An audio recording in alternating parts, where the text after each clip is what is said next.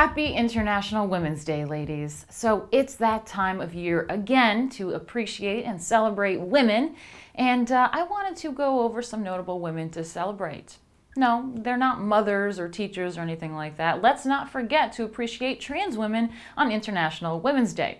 According to Mike, it's especially important that no one gets left out or marginalized, as people of all genders gather together in person and on social media to discuss the importance of women and women's rights. Many made it a point to highlight the importance of standing with and fighting for transgender women. Some sites made lists of trans women to celebrate on the holiday, but I wanted to make my own list as well.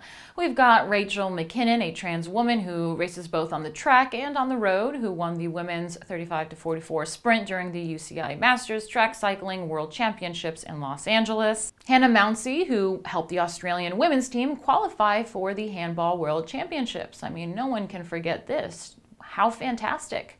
Without her, their team wouldn't have made the World Championship. Terry Miller, who won the 100 and 200 meter girls dash, setting multiple records for women. Fantastic. This is what I'm talking about. And then we've got Fallon Fox, who won her first match as an out trans MMA fighter, but hasn't been so lucky lately. But that doesn't stop her from being an MMA star and getting all the glory. So we need to celebrate her. I mean, trans women are joining women's teams and breaking records, dominating in sports, and I can't think of anything more progressive than a biological male dominating over biological women in physical activity. Feminism has really broken another glass ceiling here. But it's not just athletics. Trans women are also demanding that they take over in the beauty department. Angela Ponce, Miss Spain, was the first trans woman who participated in the International Beauty Pageant in June 2018. I've done a video on that. You should check it out.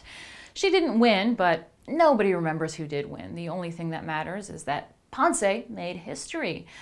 No one's talking about the winner of Miss Universe. People just can't get enough of Miss Spain's huge progressive milestone.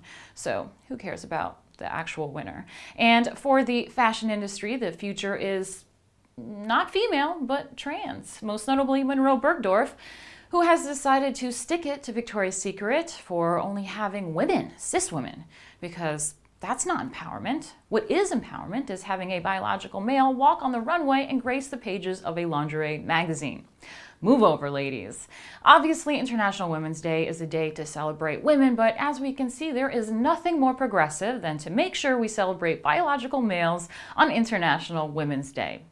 There is nothing more feminist than pushing cis women aside and bringing trans women to the forefront. Yay for women. If you like that and want to see more, like and subscribe, and don't forget to press that little bell button so you never miss another video.